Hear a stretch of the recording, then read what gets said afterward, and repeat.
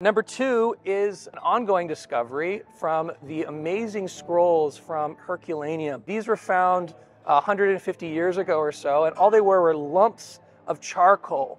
And they opened them up back in the day and found some things, but mostly they were destroyed. And so in the last couple of years, there's been what's called the VESUVIUS Challenge, in which we've used all kinds of digital techniques to be able to digitally unravel these scrolls. And what they found last year was the location of Plato's tomb in the Academy. They haven't found Plato's tomb, but now they know where it is according to the text. And what they found this year was the writing of a Stoic philosopher who probably actually lived in this house. And of course, it's very interesting if we think about even the philosophy of Stoicism, and we can think of and connect this with the New Testament. We can think of the Apostle Paul when he encounters the Epicureans.